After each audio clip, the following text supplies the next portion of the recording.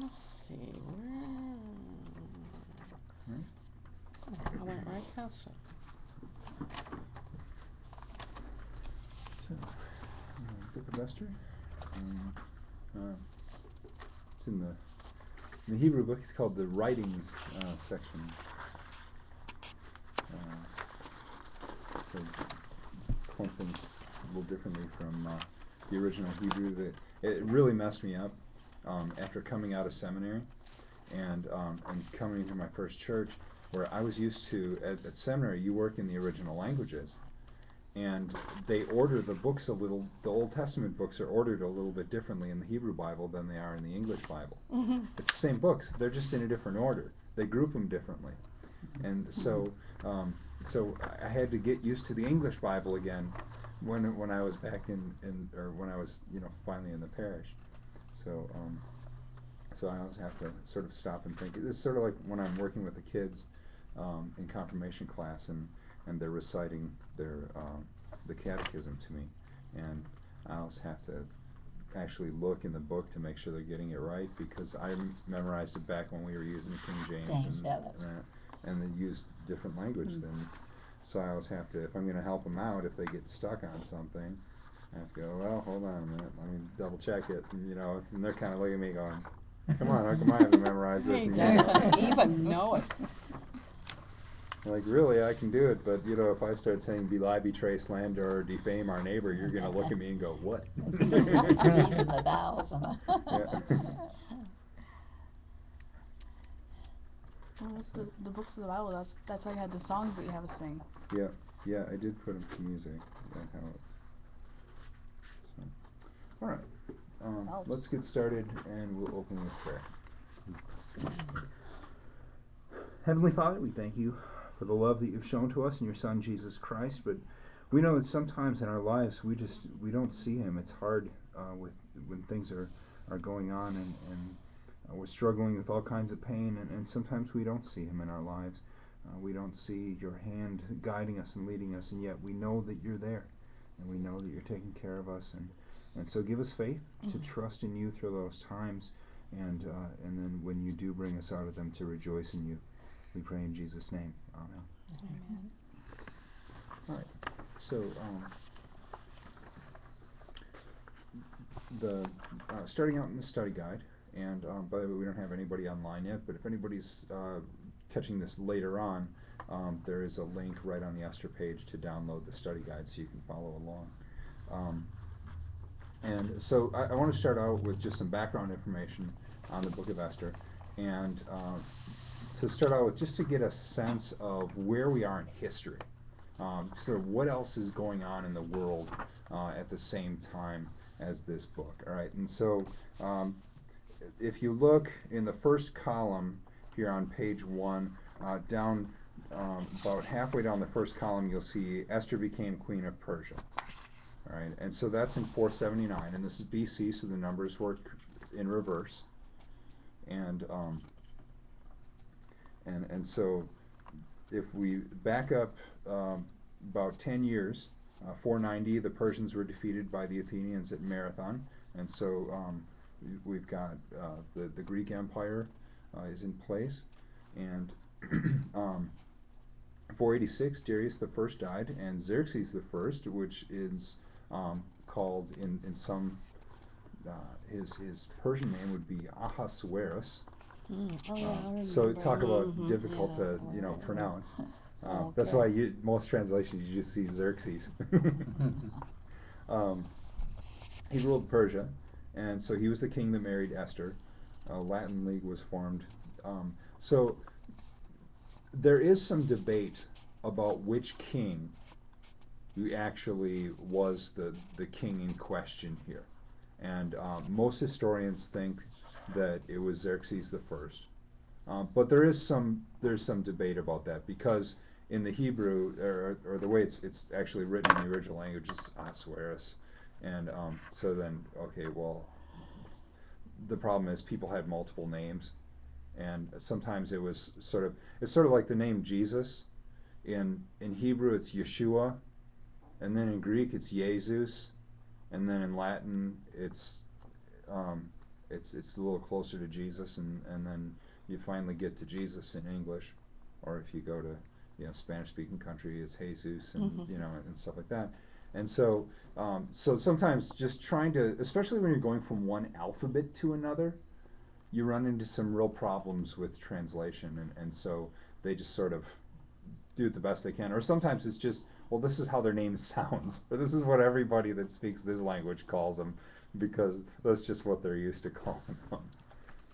So you get these multiple names, and sometimes you have people that just have more than one name. Like you have probably the best example in the New Testament is Peter, also called Simon, also called Cephas, and there might even be one or two others that I can't think of off the top of my head, but he seemed to have all kinds of different names, and so we have that kind of thing going on too, where people are called by different names. Maybe there's a family name, and then there's also the sort of given name or something like that. Not that you care, but that's why for years and years I was listed as a male on my birth certificate. Oh my Because goodness. of course my parents being immigrants, they knew they wanted to name me Ruthie, so it came out R-U-D-Y. So it wasn't until I went to work at Ohio Edison, that's when I discovered it, because now that's already in the late 1980s when you had to show You your... needed a birth certificate. Yeah. Huge. And so you found it. I never knew that until then. Yeah. Oh, that's funny. Okay, so then in 485, the prophet Daniel wrote Daniel in Babylon. All right, Xerxes crushed the Egyptian and Babylonian revolts and deposed his queen Vashti, which we'll get to. That appears in the book of Esther. All right, 483, Buddha died. All right, so you're familiar with Buddhism. So Buddhism had begun by the time this book was taking place, and Buddha was just about dead. Rome was at war with Veii, so Rome was in place already. It was an ancient empire, if you think about it, and it wasn't an empire back then. Aristides was banned. I don't know who Aristides is. So 481, Xerxes invades Asia. 479, Esther becomes queen of Persia. 478, Confucius died. Familiar with the name Confucius? Persia lost Byzantium, Bosporus and Cyprus, and then 474, Haman plotted to kill the Jews. That's an event from the book of Esther also. And then 473, Esther established the Purim feasts, and again, that's in the book of Esther, and that those feasts go on to this day. Dunwall ruled Britain and codified the British laws.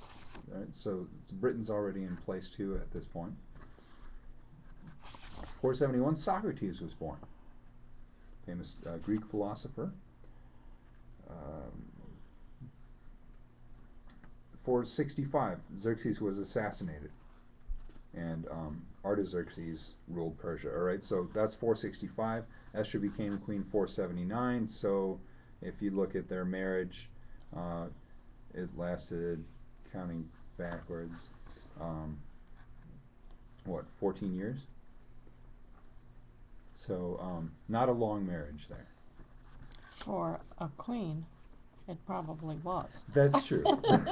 Those queens didn't get to stay around long, Yep. because the king would get tired of them. Yep. Even to you to think of that. Isn't that typical, though? Yeah. Men. Sorry. Oh, man. Oh, we have 2 people on. That's great. All right. So let's see. So 465 Xerxes. He was Artaxerxes. He was the king that issued the decree on March 5th, 445 BC, granting the Jews permission to rebuild Jerusalem. And When they were in Babylon, yeah, where they're they sort of were allowed to go weeping back. under the trees, and that time, and he let them go back and build. That's the one. Yeah. Oh, I guess I never put that together. Wow. So 458, the Holy Scriptures assumed a settled form. Psalms, a collection of spiritual songs and poems used in worship and devotion, written by different authors from 1500 to 450 BC, were compiled. By the way, 1500 BC, actually we closer to about 1440 BC, actually. Somewhere between 1440 and 1400 was the first of the Psalms was written, and that would have been written by Moses. But then they were compiled over a long period of time, sort of like our hymnal. It wasn't all written by one person. So yeah, the Psalms were compiled. So do you think about that? Esther didn't have the complete book of Psalms as we have it today. She didn't have, obviously she didn't have the Old Testament because the book of Esther hadn't been written yet, right? So Athens sent 200 ships to help Inaros of Egypt against Persia. Athens defeated Corinth and commenced construction of the long walls of Athens. All right, 447, the building of the Parthenon, which is one of the big tourist spots today in Greece. That began in 447. So that was a full. Sunday night's not a good night for math. 32 years later, after Esther became queen, the Parthenon was. I'll just have you do all my math for me. Okay? Right. 445, Nehemiah returned to Jerusalem under the decree of Artaxerxes. So there we see this 20 years later. The decree went out in 465. It wasn't until 445 that Nehemiah returned to Jerusalem. And here we have this, I'm not going to pronounce that word, but marriage between patrician and plebeian, so sort of across the classes. And 444, the Jews began to rebuild Jerusalem under the decree of Artaxerxes, and Antisthenes founded the Cynics, a school of Greek ethics where we get the word cynical. Oh, what to learn. Right? Is that the antithesis of a... It says Antisthenes. I don't know. I just Antisthenes. Yeah, I don't know. It's not. But yeah, so that's when the Cynics started, which is very different how we understand the word today. It was a whole philosophy and not just a sort of an attitude. All right, so 438, the Parthenon was completed. So we see it took 9 years to build. 437, Nehemiah completed the walls of the city of Jerusalem, and so it took him 8 years to build those walls. 436, Nehemiah organized the great synagogue in Jerusalem. 432, Manasseh was expelled from Jerusalem by Nehemiah for his refusal to put away his wife. Sanballat's daughter Manasseh built a temple, his wife Sanballat's daughter, sorry. Manasseh built a temple on Mount Gerizim in Samaria and used the Pentateuch. All right, so this is the origin of the Samaritans. And so when we have later on when Jesus is talking to the Samaritan woman and she says, "So where's the right place to worship God? Which temple?" And then he says, the days are coming that you'll worship him in spirit and in truth. And so that temple goes back to 432 BC, which is just about 47 years after Esther became queen. So there's actually a lot of stuff going on in a very short period of time. 427, Plato was born. 425, the prophet Malachi, the last of the Old Testament prophets, wrote Malachi. And now, 424, the priest Ezra wrote Ezra, and Nehemiah was written by Nehemiah, covering 485 to 425. Esther was probably written by Ezra and covers 479 to 424. Ezra is also credited with writing 1st and 2nd Kings, originally one book. 1st and 2nd Chronicles, also originally one book. See, they split it into two because you can only squeeze so much on a scroll and make it portable. That's why they're split up. But they were originally written together. And then we have the dates there for 1st and 2nd Kings and 1st and 2nd Chronicles. Now, nowhere does it say who the writer is. This is from tradition, and there's some debate about who the actual author is of the book of Esther. And we'll get to that in just a second. All right. So the next thing is to look at the consistency of, is this an accurate book or not? Because every book of the Bible has had some criticism over the years. Is this, actual historical account or not? There's a lot of people that say, oh, Esther is just it's a parable or something like that we don't really need to accept it as a historical fact.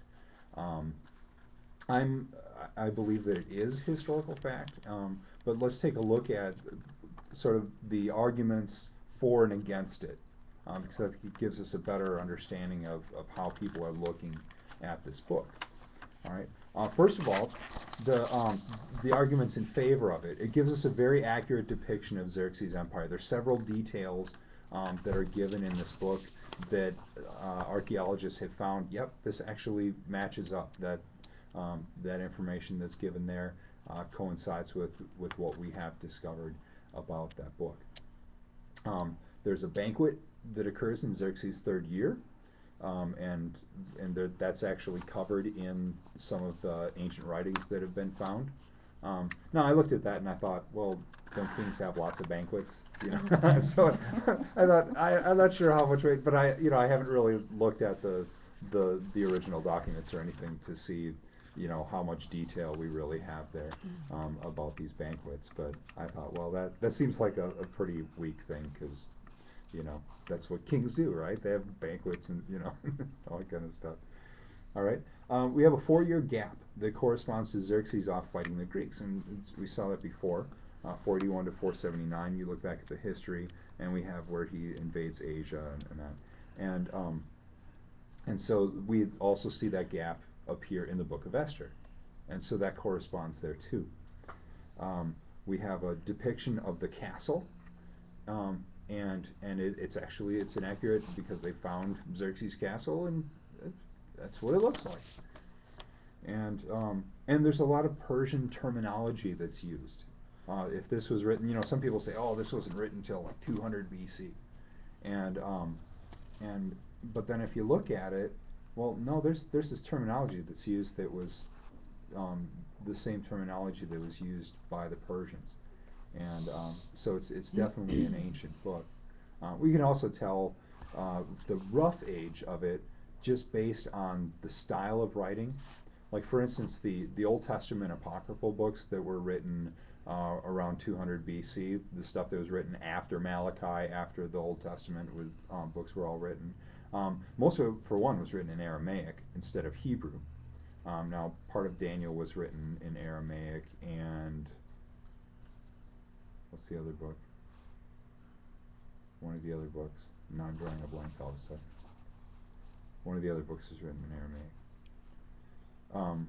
But you can look at the language that's used, and you see that the dialect that's used to write it corresponds with the dialect of that time, of other writings from that same time period. So that's one way that historians date the age of a particular document or writing.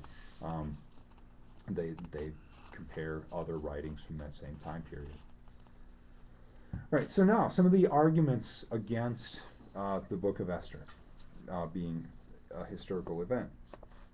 First of all, you have these satrapies, all right, and in the writings of Herodotus, it says that, and these are these sort of officials under the king, and Herodotus says that Xerxes had 20 of them, and Esther, the book of Esther says that he had 127. Right? So we say, oh, well, there's an inconsistency. Well,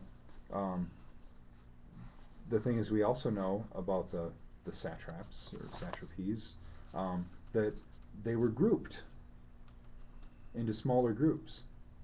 And so Herodotus may well have just been talking about one particular group of these guys as opposed to all of them, whereas the book of Esther says this is the sum total of all that he had. Right?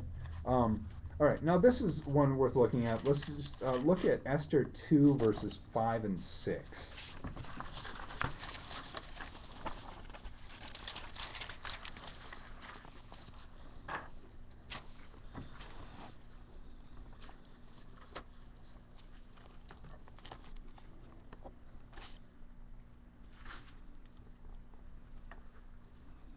Catherine want to read that? Now there was a Jew in Susa, the capital, whose name was Mordecai, the son of Jair, son of Shimei, son of Kish, a Benjamite, who had been carried away from Jerusalem. 5 and 6? Yep. Oh, I'm finished. Right? No, read 6. Oh, 6. Who had been carried away from Jerusalem among the captives, carried away with Jeconiah, king of Judah, whom Nebuchadnezzar, king of Babylon, had carried away. A lot of carrying away there. Yeah. Okay. So, who was carried into exile from Jerusalem by Nebuchadnezzar? Mordecai? All right. Now, if that's the case, if it's Mordecai, then that would mean, based on the dating of when that happened, when Nebuchadnezzar carried people away from Jerusalem, that would mean that Mordecai would have to be over 122 years old, and Esther was around his age. All right, this is a problem, because if that's the case, if Esther were over 100 years old, she probably wouldn't have been real attractive to the king. You No say offense. she was the same age as close Roughly, as yeah. Mordecai? Yeah. They were. It was. See, I never got that. I always thought she was younger. Yeah, because Mordecai takes her in as his own daughter. Yeah, he kind of did. They're close enough in age though, that we still have there's a significant. She is the daughter of his uncle. So how do we know that she's similar, close in age? And somewhere I've read in here what she was still beautiful and a virgin at 120. I say good for her. That's beautiful, but when you're saying how old they were. Maybe that was middle age in those days. Well, no, we can be pretty But it confident says that it in was. verse 7, he had brought up Hadassah, that is Esther, the daughter of his uncle. Oh, the daughter of his uncle, for she had neither father nor mother. Yeah, but it was okay. Regardless, she was all right. So she was younger than him, but at the same time, they would still be in the same generation. They'd be cousins. So she still couldn't be that much younger if they were cousins. All right. Now, take a look at this again. Take a look at what it actually says. And when you read it, remember that there was no punctuation in the original. So let me read it, and just I'll reading the same text, but just accenting a little bit different. All right. Now there was in the citadel of Susa a Jew of the tribe of Benjamin named Mordecai, the son of Jair, the son of Shimei, the son of Kish, who had been carried into exile from Jerusalem by Nebuchadnezzar. Right? Oh. So instead of Mordecai, Kish, who had been, and actually grammatically it makes more sense to say, because it says son of Kish, who had, grammatically, whenever you hear who, you go back to the most recently mentioned person. The most recently mentioned person is Kish. And so, therefore, if you look at that, and then you look at, all right, Kish, Shimei, Jair, Mordecai, that's what? That's a few generations right there. Oh, well, all of a sudden, he's not that old anymore. That means Kish, if he was still around, would have been 120 some years old. But that's his, what, great-grandfather? So, let's see, great-grandfather, yeah. Kish would have been his great-grandfather. And so if his great-grandfather would have been in his 120s, then that's not a big deal. That makes sense. And so it's just a misreading of the text. to say that, oh, well, Mordecai would have been really old according to this. Well, no, that's not actually what it says. But yeah, in the English, it sounds like that depending how you read it. But it really kind of comes down to how it's punctuated. But my note is, inspired, Mm-hmm. and it says he was 122. Yes. Yeah. The inspiration of footnotes. Uh-huh. Yeah, so does mine. Does yours? Mm-hmm. 2 Kings 24. I think we have the same Bible. I see what- RSV. Yeah, that's mine. Same. Same. See, now I'm using the Concordia Self-Study Bible, which, that's the approved one and all. Oh. So It's not King well, James. it's Come on. well, yeah. It's not the well, there's the authorized text, and then there's the authorized text. Oh, I see. Which actually, this one has been supplanted by the new Lutheran Study Bible anyway. But I tend to put more credence with the actual text than the footnotes, no matter who wrote the These footnotes. footnotes they're saying that it was his family, not Mordecai. Yeah. So there you go. Okay. The next argument was that Esther was not a member of a noble family, and therefore Xerxes could not have taken her as a queen because she wasn't, it's sort of like in the movie Aladdin. Oh, she's not a princess, or he's not a prince. Yeah, and so therefore you can't get married. And so this is that same argument. Again, kings can do whatever they Yeah. want. Yeah, and in fact, ironically, if you what we know about the history is that at least two Persian kings, Darius and Xerxes, took wives who were not of noble families. Xerxes took a wife we know from historians named Amestris, who may have been the same person as Vashti, but she wasn't of a noble family either. Oh well, there goes that argument. We know for a fact that these guys were in the practice of doing that. Yeah. So if anything, the fact that she wasn't part of one, that's almost an argument in favor of the, instead of against. All right.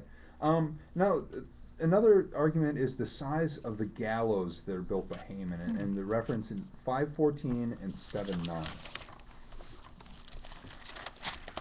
Is that under the same thing? Is that, And yeah, it's Still right in the Esther. same book. 5, Just look for chapter 5. Oh. Yeah, it's short. Let's see. I can't read it upside down. There's 4. There's 5. And then just look for verse 14.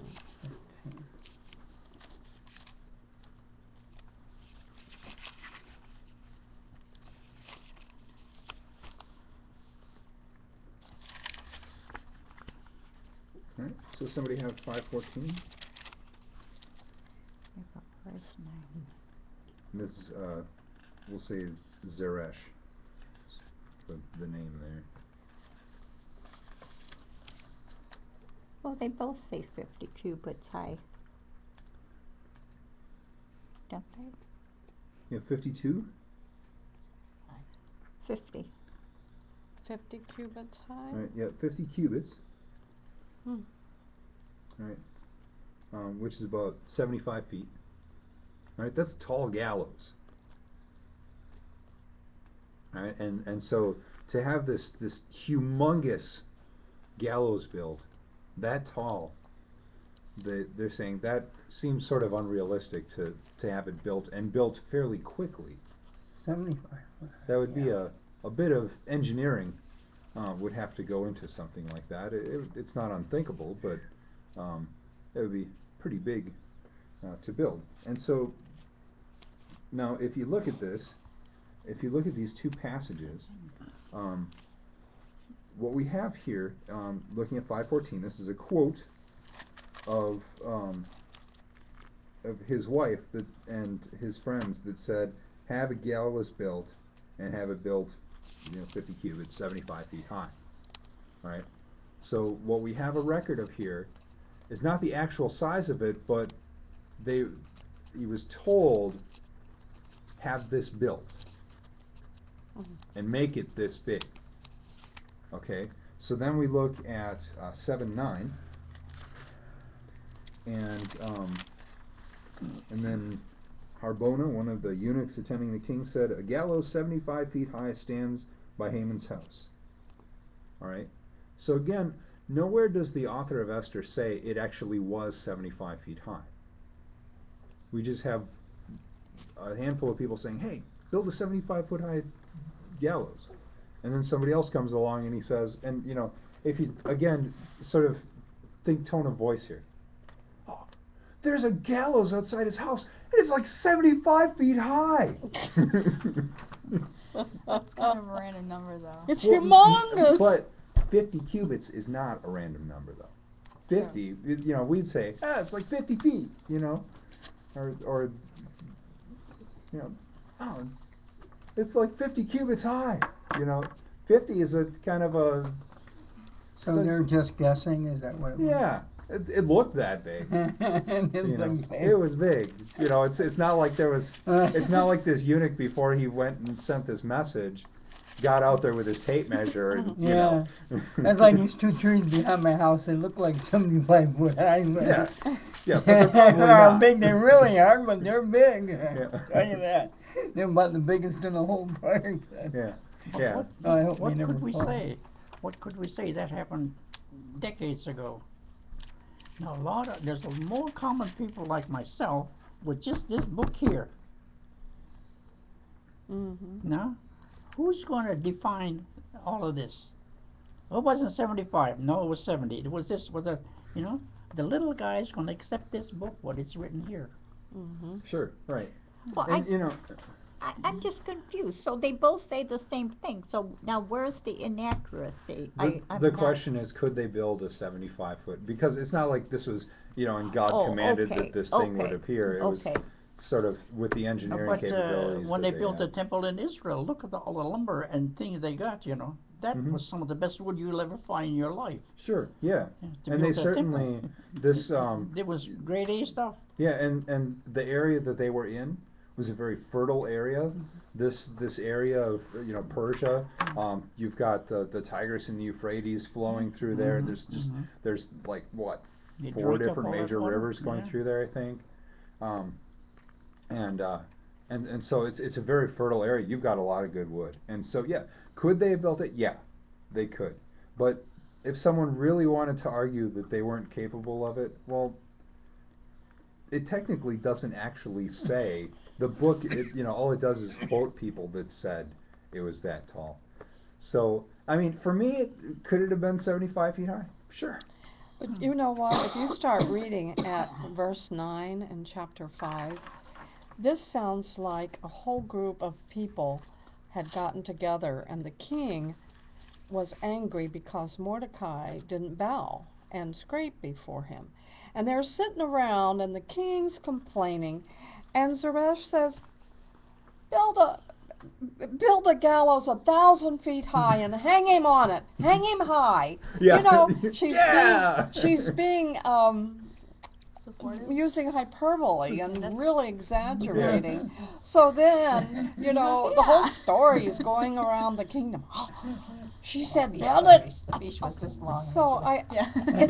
it's sort of like our poor atheists we studied. Before. These people who nitpick, as you said, Bill, who nitpick about this, they don't know who they're dealing with. God tells the truth in every word in the scripture. Yep.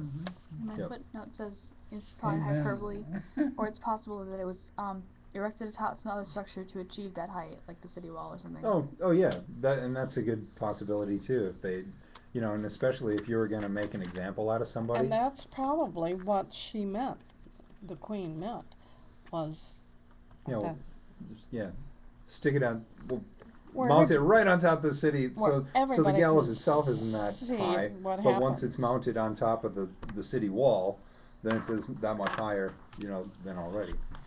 So, but yeah, I mean, it's not. Again, this is what we're doing is answering the critics. You know, for us to look at this, we say, hey, Word of God. You know, I accept it. Mm-hmm. But when people come along and they say, how can you say that it's the Word of God? And we can say, because it is, all right. But at the same time, for those who say, but that just doesn't seem to coincide with what we know from history, and you say, well, let's take a look at it. Well, if you're going to make that argument, that's a pretty empty argument. You have to do better than that if you're going to try and discredit God's Word. All right. And then just a couple more. The unalterable laws we see in 119 and 8:8. I still have 8:8 here. Now write another decree in the king's name on behalf of the Jews as seems best to you, and seal it with the king's signet ring. For no document written in the king's name and sealed with his ring can be revoked. And somebody have 119. Okay, if 119, if it please the king, let a royal order go forth from him, and let it be written among the laws of the Persians and the Medes, so that it may not be altered, that Vashti is to come no more before King Ahasuerus, and let the king give her royal position to another who is better than she. Well, I don't know why they use that. What nationality is King Xerxes? Is he? He'd be Persian. And a Persian is what, Roman? No, it'd be. Iranian. It's in that. Well, it's in that same area where nowadays we what we call Iraq. Uh-huh. Yeah, that same area. And for a while it was called Babylon. For a while it was called Babylonia. For a while it's called Persia. It's also the location of the Garden of Eden. A lot of trouble. They did find comes that out of then. there. Huh? They did find it? No, but the book of Genesis says that it was between the Tigris and Euphrates rivers, and that's where they are. So. So why do they use these unalterable laws as a reason that say it's inaccurate? Well, because they seem that there's nothing in the history books the ancient documents that we can find of anything about unalterable laws, right? Except, well, for one, which is an argument from silence for one, because it's not like we know everything about the history from back then. Now, the other thing is there was also a passage from a guy by the name of Diodorus writing about Darius III, and it reads, "It was not possible for what was done by the royal authority to be undone." This is from that same time period. Oh. Well, so there was stuff that couldn't be undone once it was done. So even that, it's an argument from silence. Well, yeah, until somebody finds the rest. And, we just filled in that gap. Well, there goes that argument. And I'm sure it was just a given, the order is given by the king. You're just going to follow it. No more questions asked. Mm-hmm. Yeah, but the king can change it if he wants to. Yeah, because he could just make a new law, and then that one can't be undone. And, all right. So then we have, according to, a lot of the stuff is from this guy Herodotus, and he says that Xerxes only had one wife, and her name was Amestris, which could be Vashti. Which could be what? Vashti, who's okay. She's the one that he deposes. But I don't think it matches up in Scripture that he married her. She was the queen? Yeah. Okay, that's an interesting question, because you've got, for one, sometimes they'd be married to somebody, but that person's not actually a queen, all right? Other times you've got where they're married, but it's more of a political alliance. Solomon did a lot of that. And where it's not really marriage the way that we think of marriage. It was more to bring peace to two nations or something like that. And if you think of maybe Herodotus really liked Vashti and preferred that she be queen. Right, and that's a good point. Is why are we saying that the author of Esther had to be wrong and Herodotus was right when they disagree?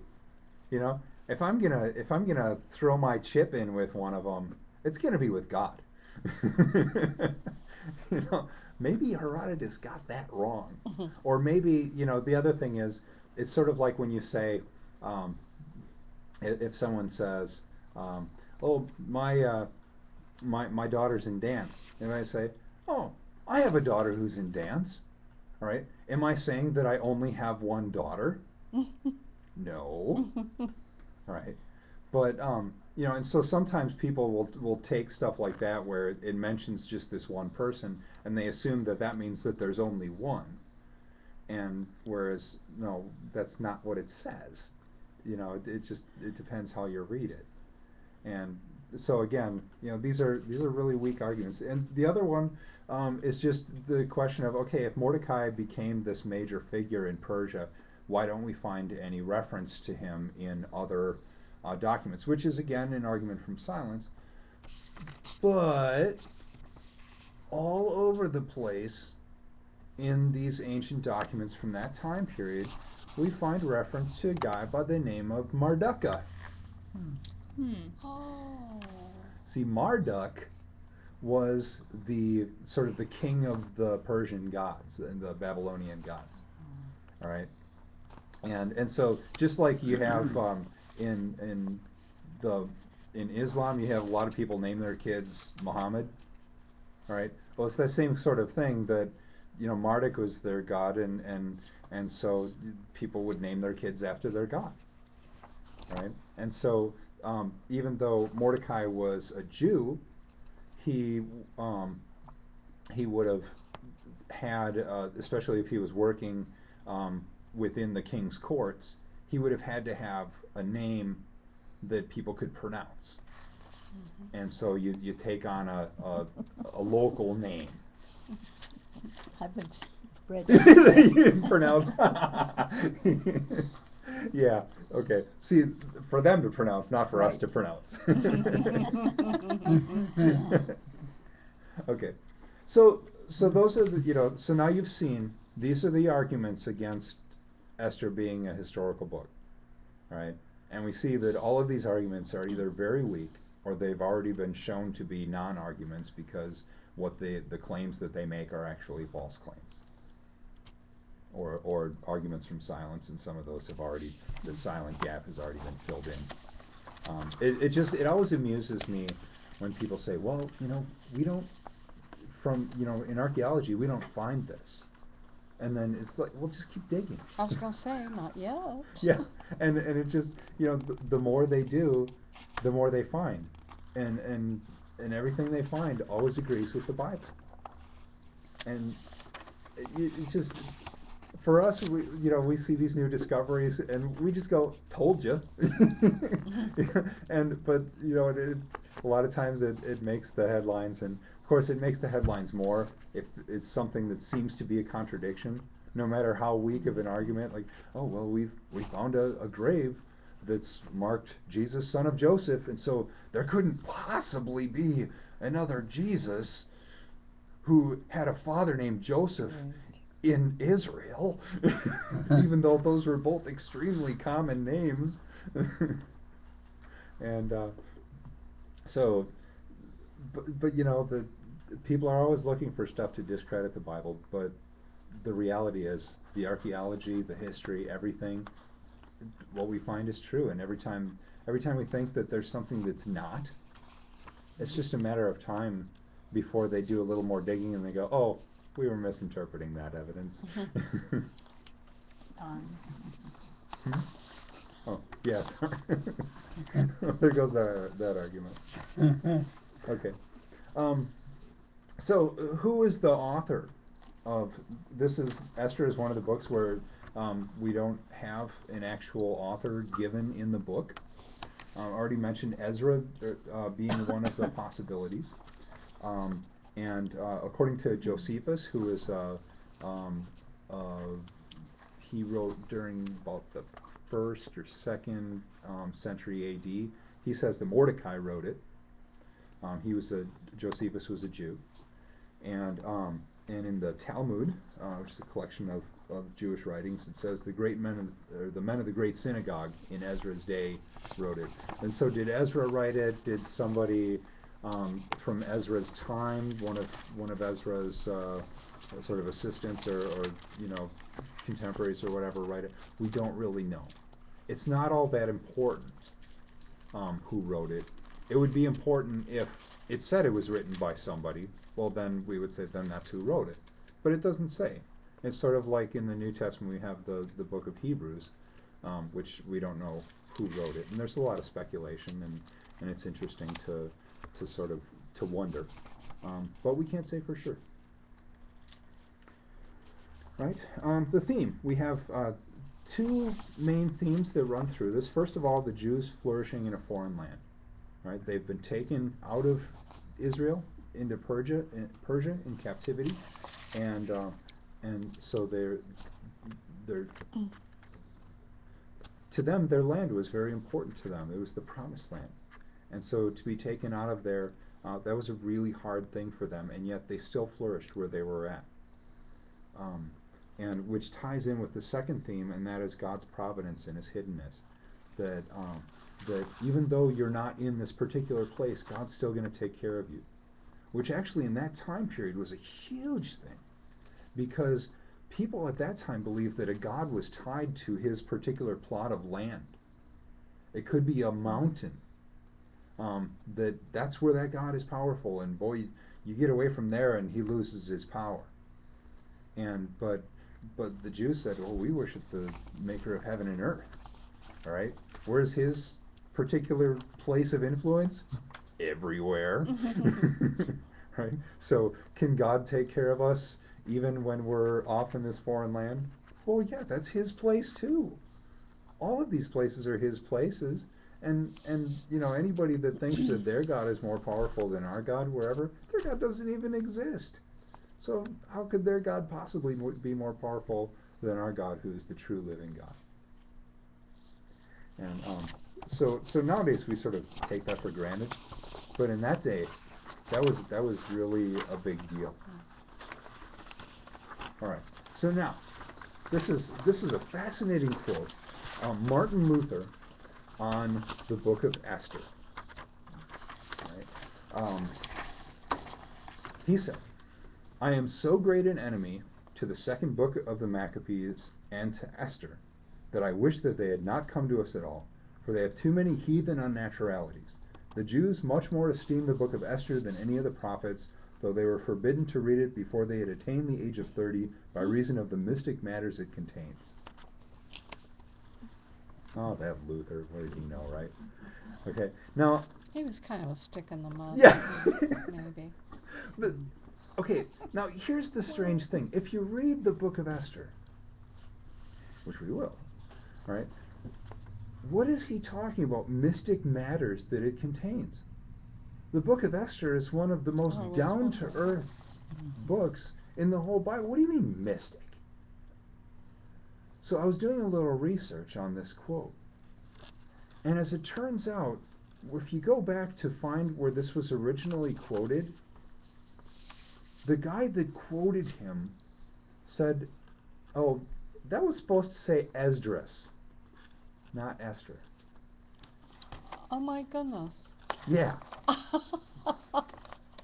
Now, Esdras... Isn't that interesting? Esdras was an Old Testament apocryphal book, which is usually referred to as 1st and 2nd Esdras because it's long. And in fact, 1st Esdras is the book of Ezra with an addendum at the end of it that was tacked on.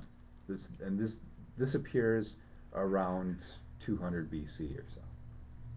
Okay. 2nd Esdras has absolutely nothing to do with... I mean, it's supposed to take place during the same time period. Whether it's historical or not, we don't know. But there's some really weird stuff in there, like Ezra walks up to this woman and touches her, and she turns into a city.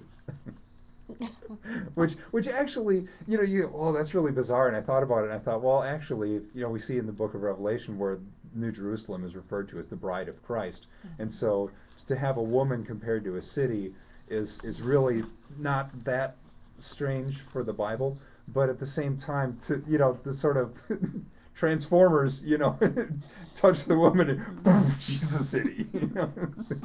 Wow. And so there's some really. So then when you think of that, oh, that makes a lot more sense than Esther, because I mean, I could see him not liking Esther because it's very sort of pro-Jew. But as far as being, unnaturalities and mystic matters, there's none of that in there. What's he talking about? Oh, Esdras. Oh, now it makes sense. All right. So if you ever hear people, and this is not commonly known. I found this quote about Esther all over the place. I found one person that actually did the history work and traced this quote back and went, oh, guys, he wasn't talking about Esther. Interesting. And but you see, I mean, and the thing is, people like to quote this who don't like Luther, because one of the things that I came across when I was researching this was Luther referred to as the first Nazi. Oh, gee. A lot of people like to blame really? Luther because he wrote the book on the Jews and their lies, which he said some pretty nasty things like burn their synagogues and stuff like that. In his later years, he got very frustrated with the Jews because he thought, and speaking now of the Jews, religious Jews, not their like the ethnic group. Important to make that distinction. He wasn't racist. What it was is that he thought that, boy, the reason that the Jews don't believe in Jesus is because all they've ever heard is all this works righteousness stuff, right? But boy, if they hear the gospel, man, they're just going to come flocking because it's so great, and it just makes perfect sense with the Old Testament, and Jesus is all over the place in the Old Testament. He thought, this is going to be great, right? And then they didn't. What? What's your problem? It's so obvious, And so because of that, in his later years, he was sick, and I think that that sort of because of the pain that he was in and how I think that it was, I don't know if I want to say affecting his mind, but definitely affecting his emotions. And so he wrote, and Luther always wrote pretty strongly, all right? But that particular document is really sort of out of character for him. Like, boy, what were you taking for the pain that caused you to write like that? And whether it was so it was a combination of his poor health and that, and so and that's why we like to emphasize that as Lutherans we don't believe what Luther said. Our sort of formative documents are the Lutheran confessions. That's, if you want to know what Lutherans believe, you can't just quote Luther because Luther contradicted himself. You look at early Luther and later Luther, they're very different. Because in his early years he was still a loyal Catholic, Roman Catholic, and was just trying to clean things up. And after a while he sort of gave up on that and realized how much of the Roman Catholic teachings he disagreed with, and so then he stopped trying to make it work with Roman Catholic teaching. Is to decide, I'm just going to focus on the Bible, and so this quote, if you ever hear somebody say, well, Luther didn't like the Book of Esther, well, now we know. Yeah, now you know. So you're among an elite group, because they're really, of the people that in the world that actually know what this quote actually originally was. There's really not that many, because he's been so misquoted so much that most people are only familiar with this as referring to Esther. So a couple other references. Clement, writing to the Corinthians around somewhere between AD 30 and 100, said, Esther also, being perfect in faith, exposed herself to no less danger in order to deliver the 12 tribes of Israel from impending destruction. For with fasting and humiliation she entreated the everlasting God, who sees all things, and he, perceiving the humility of her spirit, delivered the people for whose sake she had encountered peril. And so there we have Clement, who was very favorable toward Esther. I have to apologize for the little milk carton thing there. Something happened that it looked better, when I put this thing together. It looked better in the bulletin. Yeah, the one in the bulletin, because if you go to the website, I found a milk carton thing, and there's a long story why I didn't just redo it on here. It has to do with document formats and things like that. So I'm sorry that doesn't look good, but the idea being that God doesn't appear in here. If you go looking for God in the book of Esther, you're not going to find him actually, the way that you would in most books. But he's still there, which we will see. All right. And one more quote, Matthew Henry, in the early 1700s, if the name of God is not there in Esther, his finger is. And that's one of the themes of Esther. That's one of the important points of the book of Esther. All right. So next time we'll finish up with the preliminaries, and then we'll get into the actual book. So much thought, and we'll close with prayer.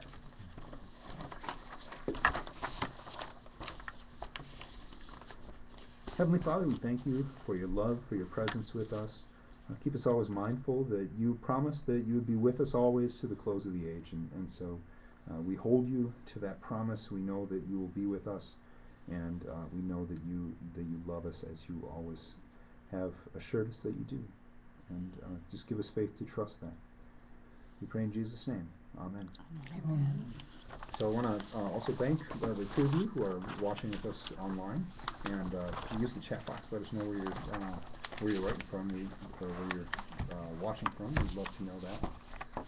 And otherwise, anybody else that's watching this after the fact, every Sunday night at 7 o'clock Eastern, we will be here, except for the 4th of July. I figured out that one's not going to work so well. And but otherwise, you can catch us down there. It's all going to be recorded for anybody to catch later on.